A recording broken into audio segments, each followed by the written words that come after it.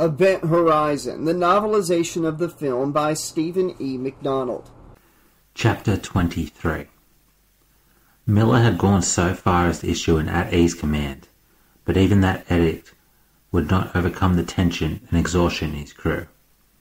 There was too much evidence of mayhem, too much debris, too much blood, too much of everything except time, air, and answers. Weir was the exception amongst them. He had taken up a position at the briefing table, lounging there as though he hadn't a care in the world. Miller had expected the scientist to be falling apart by this point, given his earlier behavior. It could be that Weir was simply comfortable on board the Event Horizon, but that discounted the gory, battered state of the spacecraft. Stark could barely sit still. Miller suspected that it was only the issue of their air supply that kept her from pacing about like a caged cat. Even so, she fidgeted constantly. More irritating was Cooper. He was bouncing the ball of his. Miller kept quiet about it. Better he do that than come up with something wilder. DJ, meanwhile, sat quiet, sometimes glancing over at Peters, who was staring out of the bridge windows, hiding her emotions as best she could. Miller turned to look at the video monitor. Smith was still working on the hull of the Lewis and Clark. Miller suspected that Smith could have been finished long ago. He just did not want to be back on board the Event Horizon. Miller turned away from the monitor and faced his crew. He took a deep breath, wondering if he could get them out of this mess. He trusted them to pull together, and he figured Weir would pitch in. But the circumstances were wretched, and the resources far too tight. "Okay, people," he said, pitching his voice low enough to avoid being threatening while still maintaining authority. "There's been a change in the mission. In less than 18 hours, we'll run out of breathable air. Our primary objective now is survival. That means we focus on repairing the Lewis and Clark and salvaging whatever will buy us more time." He looked around at his crew. Weir was staring at him, an unnerving focus. Peters had turned around from the bridge windows to listen to him. This was not new information, but he was gratified that they could still follow the protocols.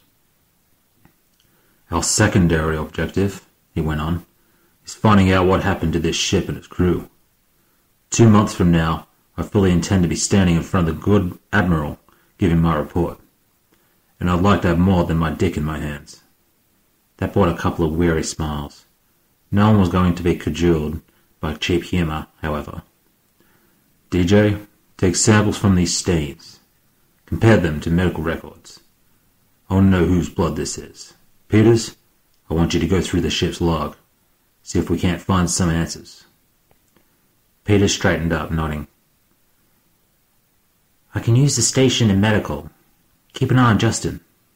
"Fine," Miller said. He looked at Stark. "Stark, I want you to repeat the bioscan."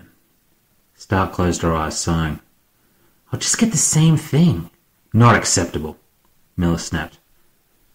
He was not about to allow Stark to quit trying now. As good as any of them quit trying, that person was as good as dead. "I want to know what's causing these readings. If the crew is dead, I want the bodies. I want them found." Stark sat for a few moments, thinking it through. Then she looked up at Miller, her expression determined. "I can reconfigure the scan for C12, analyze proteins." "Do it." Stark turned away, getting to work. Miller turned to the briefing table. "Dr. Weir?" Weir did not flinch away. "Yes?" "One of my men is down. I want to know what happened to him." Cooper grabbed his ball out of the air with a loud smacking sound. "I told you," the rescue tech said angrily. "He was inside the core." Weir was shaking his head. The relaxed look lost now.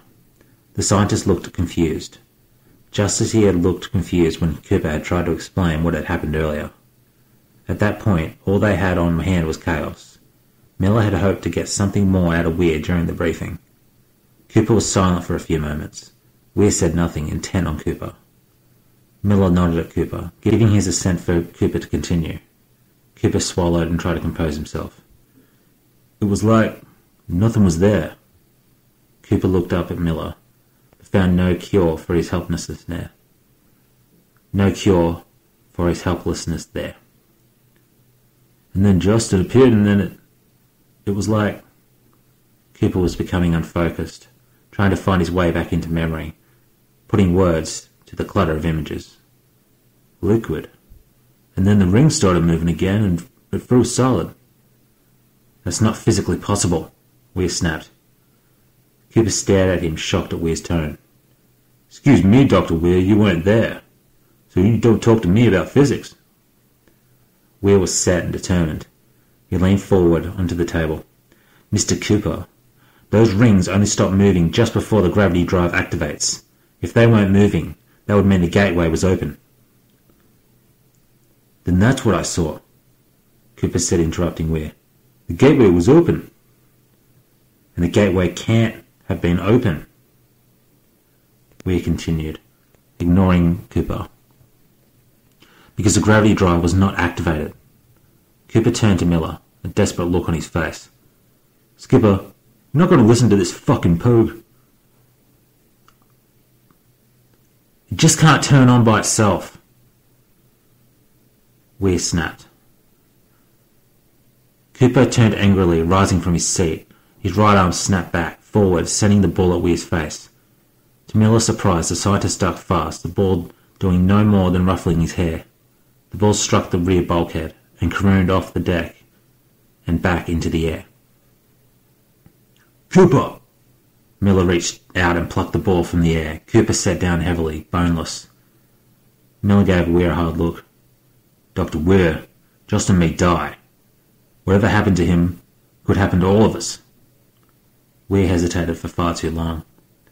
A pause that told Miller that the scientist was trying to sugarcoat the truth. Finally, Weir shrugged and said, Maybe Mr. Cooper saw an optical effect caused by... Weir frowned, hesitating again. Gravitational distortion. Cooper glared at Weir. His hands were clenched into fists. I know what I saw, and it wasn't fucking optical effect. Mr. Cooper! Miller barked. Cooper subsided, glaring at Weir. This was all he needed, Cooper acting like Smith. He was faintly glad that Smith was elsewhere, working on the Lewis and Clark. Miller turned his attention to Weir, who was warily resuming his seat. Gravitational distortion? Weir hesitated for a moment, watching Cooper. His scrutiny made no difference in Cooper's attitude or posture. Reluctantly, he looked at Miller. If a burst of gravity waves escaped from the core, they could distort space-time. They could have made Justin seem to disappear. They could have also damaged the Lewis and Clark. As far as Miller was concerned, there was something missing, something Weir was avoiding saying. What could have caused them? Weir was silent, staring helplessly at Miller. What's in the core? It's complicated. Weir trailed off, looking abashed at the weakness of his answer.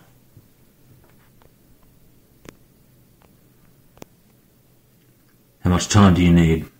Miller said, taking several steps closer to Weir, leaning down on the briefing table, using his clenched fists for support. We have 17 hours and 42 minutes. Now, what is in the core? Weir was silent for too long. Miller began to consider less civil methods of getting information out of Weir. Suddenly, the scientist seemed to make a decision. Weir sat forward, staring wildly at Miller. A black hole, Weir said. Chapter 24. Miller and Stark stood at the end of the walkway into the second containment, watching the core uneasily. Neither of them trusted Weir's pet tinker toy. The rings were moving slowly, quietly, but the core itself had an eerie rippling effect, a sense of great dark power somehow confined to a small space. All around them, power hummed and sang of enormous energies. Miller felt dwarfed in this space. Weir, by contrast, was at ease again, walking around the core, inspecting it, looking it over like a loving father. Miller almost expected him to reach out and pet the thing. Weir turned and looked up at them. When a star dies, it collapses in on itself, becomes so dense that nothing can escape its gravity, not even light. It becomes a black hole. Stark was staring at the core, unwavering. "The most destructive force in the universe," she whispered. "And you created one." "Yes," Weir said. He seemed infernally cheerful. "We can use that power to fold space-time." Not as much power as Weir would have liked everyone to think. Miller reflected. He was ready to bet that Weir's core actually dealt with quantum black holes, as postulated in the work of Stephen Hawking and others in the last 2 decades of the 20th century. Given Weir's ability to produce one on cue and trap it within the core, there was enough power there to fold space-time nicely. It had been speculated that the 1907 Tunguska incident had been caused by a quantum black hole rather than a meteorite. Either way, Weir had a tiger by the tail in here. And he knew it. "You arrogant son of a bitch," Miller thought. It would take the Lewis and Clark 1,000 years to reach our closest star. The event horizon could be there in a day. Pseudo voice to Miller, Stark said. "If it worked." Weir smiled. "You can come down. It's perfectly safe." Miller and Stark exchanged looks, then walked down to the core. Everything in here, with the exception of the core itself, seemed to be coated with coolant. It gave Miller the uncomfortable feeling of walking willingly into the belly of a whale. "Hello, my name is Jonah. I am an appetizer." Somewhere, the idea had lost its humorous edge. Miller and Stark stopped before the core, staring up at it, getting a closer look at the machinery as it moved around. Even at this close a range, the core played optical tricks. Miller felt vaguely sick. "You let us board this ship," Miller said to Weir. "And you didn't tell us?" Weir turned to face Miller, folding his arms. "My instructions were to brief you on the need-to-know basis. Given our current situation, you need to know." Miller stared at Weir, barely able to comprehend the man's attitude. "I want this room sealed. The second containment is off limits." Weir was trying to stare Miller down, but it was not working. "There's no danger. The black hole is contained behind 3 magnetic fields. It's under control." "Under control?"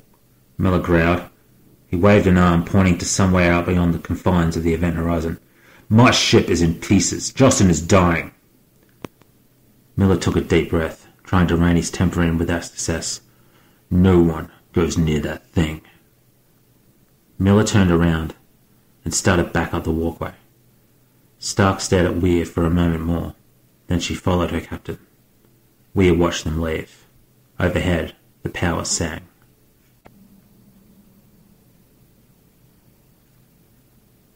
Chapter 25. Peter squeezed her eyes shut and rubbed at her face, trying to blot out, for a moment at least, the tedious logged visuals from the bridge flight recorder. Captain Kilpack and his crew had been meticulous about making log entries, but had not had much of consequence to record. She sat back, knowing she was starting to fade and growing angry at doing so. Even though she knew that was unreasonable, it would not have bothered her much if she had something to show Miller. There was nothing yet. Another structural status report, she sighed. The lights flickered. Startled, she looked up, but the lights had steadied again. She looked back down at her screen.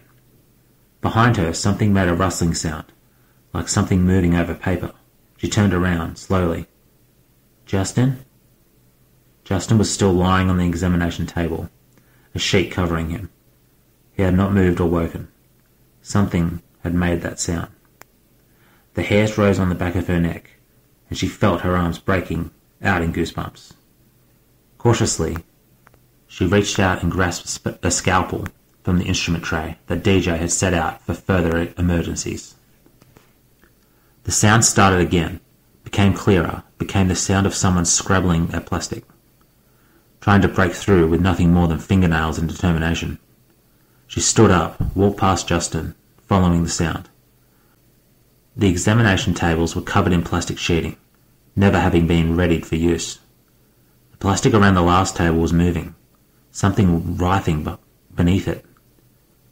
Not certain why she was doing so, she reached out and grasped the edge of the plastic cover. pulling it back, needing to know what was under there. What was calling her? Denny. She gasped, suddenly weak, nervous. Nerveless. The scalpel slipped from her fingers, struck the deck, bounced with a tinny noise. Denny. He looked up at her from the table, his waist and legs still beneath the plastic, looked up at her and giggled in the way that he had, amused at the world that insisted on being silly to his perspective. He reached up to her, and she remembered the vid she had been watching on the Lewis and Clark. She should pick him up, she thought. That's what Mum does, playing horsey. Mummy, Denny said, and he giggled again, as though this was just the best game in the world. His eyes shone, and she spilled over with love for him.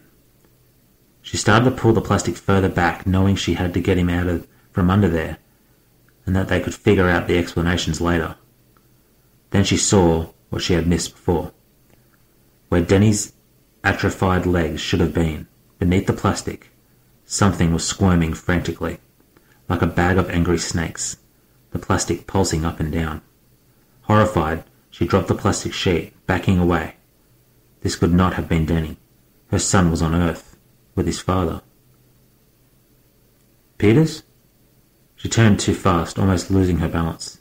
DJ was standing in the hatchway, holding a collection of blood sample containers in rubber-gloved hands. His usual mask had slipped a little, revealing concern. She turned back toward Denny. The table was empty. Her son, or whatever was masquerading as her son, was gone. She looked back at DJ again. What's wrong? He asked, putting the blood samples aside. Peters started. She hesitated, trying to clear her mind. The images were trying to fade, becoming elusive. She squeezed her eyes shut, shuddering. I'm very tired, that's all. It's nothing. She made her way back to the workstation, trying to focus on her work. It's nothing.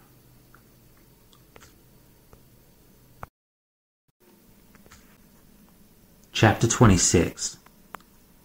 Right now, EVA was not precisely the thing Cooper wanted to do. Despite his earlier eagerness, if anything, he would have preferred being in the gravity couch, totally out of it and well on the way back to Earth aboard the Lewis and Clark. This mission was totally, crazily out of hand. The one positive thing here was the size of the event horizon. That meant more airlock bays, which got around having the umbilicus in the way. The inner airlock door hissed open and Smith stepped into the bay, undogging his helmet and pulling it off. His hair was matted down, slick with sweat. You've been out there a long time, Cooper said, looking him over.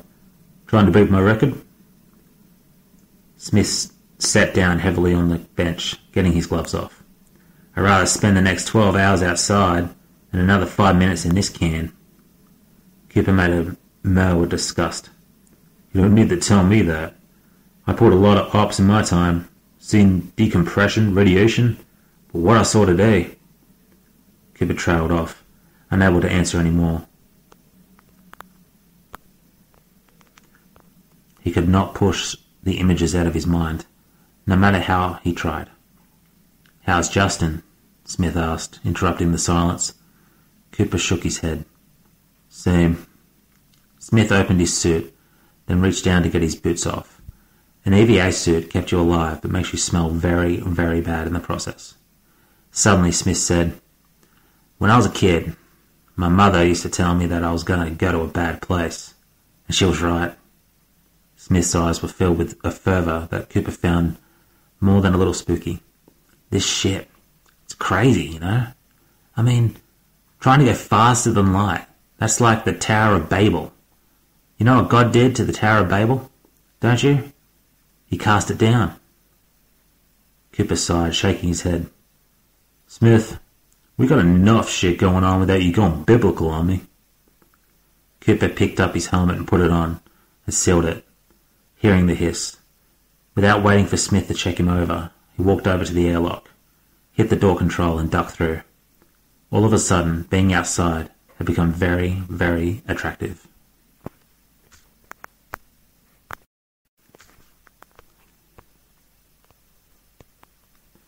Chapter 27.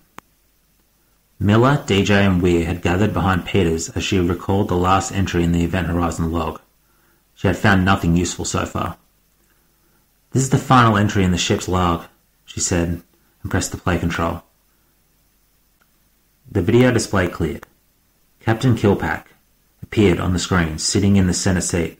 He looked excited, as well as he should. This was the main event in the Event Horizon's maiden voyage. His crew, all 18 of them, were gathered around behind him. A few solemn faces, many smiles. Kilpack said, "I want to say how proud I am of my crew. I'd like to name my station heads: Chris Chambers, Janice Rubin, Dick Smith, Tom Fender, and Stacy Collins. We have reached a safe distance and are prepared to engage the gravity drive and open the gateway to Proxima Centauri." "I wonder if they've made it," Miller said quietly. On the screen, Kilpack raised a hand in salute and said, "Ave, Acu, Valet, hail and farewell." Little did they know, Miller thought. There was a burst of static across the screen. At first, Miller thought the log disc had simply run its course, but then realized that it would have simply stopped playing, shutting off the system. There was something else on the disc. A terrible sound came pouring from the speakers, shrieking and inhuman, something out of the depths of their nightmares. Peters yelped and reached for the gain slider, cutting the racket down. To Miller, there was more than static on the screen. There was something moving inside the image. He reached out, tapping the pause control. He squinted at the screen, trying to resolve the image in the frozen frame. There was definitely something there, but he could not make it out at all now. Peters was squinting at the frame too. "What is that?" he asked her. Peters shook her head. "I could run the image through a series of filters, try and clean it up." There was a chance that they might learn something useful from the scrambled section of the disk. Miller nodded. "Proceed." Without warning, the lights faded out slowly. Emergency lighting came on, illuminating them with a dim reddish wash. "A power drain," DJ said. Miller had to agree. Something had been activated. He had a terrible suspicion about the reason for the drain. "The core!" Weir snapped, turning to Miller. "Go," Miller said. Weir ran for the door. "The rest of you stay here," Miller said before DJ could head for the door. "I don't want anyone else going near that thing." Miller took off after Weir. He caught up with the scientist halfway down the main corridor, surprised at how fast Weir was able to move. They ran together through the first containment and down the tunnel into the second containment, not waiting for the main door to open fully, squeezing by as soon as they could. Not an easy trick for a man as tall and broad-shouldered as Miller. "What's causing the drain?" Miller asked, as Weir went over to the main console. "The magnetic fields are holding," Weir said, examining the readouts. He shook his head, looking baffled. "Maybe a short in this fail-safe circuit. I'll check it out." Weir turned away from the console and opened a wall panel. To Miller's surprise, there were tools and flashlights inside. Weir handed tools to Miller and waved him over to the access panel on the wall. They set to work silently, removing bolts and magnetic clamps. Behind the access panel was a cramped-looking duct. Miller could see circuitry and modules inside as he bent down to look. The duct seemed to go on for quite a distance. He looked at Weir, dubious. "I hope you know what you're doing." "Of course," Weir said. To Miller, he sounded as though he believed it too. Miller handed him a flashlight and a small wrapped toolkit. Weir tossed the flashlight and tools into the duct, then hauled himself inside. He almost filled the duct, but he seemed to have no trouble moving. Miller shook his head. Weir was a walking contradiction. Weir's boots vanished from sight. Okay, Slashaholics, this has been chapters 23, 24, 25, 26, and 27 of Event Horizon, the novelization by Stephen E. McDonald. Once again, Liam is doing a great job, and I'm really enjoying this novelization. It's a little different to sit back and listen to one of these instead of actually narrating it, and it's a lot of fun. Liam, you're doing a great job, and I'm looking forward to the end of this book. I'm enjoying the story, and I'm curious to see how much of the stuff that was cut from the movie makes it into the novelization itself. I hope everybody else is enjoying this book, and if you're a patron and you would like to be a guest narrator at some point in the future on an audiobook on the channel, just let me know. $10 patrons and higher can guest narrate either one upload or big chunks of a book. You just have to let me know that you're interested, and we'll get something going. We'll be back very soon with more of this book. Until then, this has been your friendly neighborhood slasher librarian saying thanks for listening, be excellent to each other, and we'll see you soon.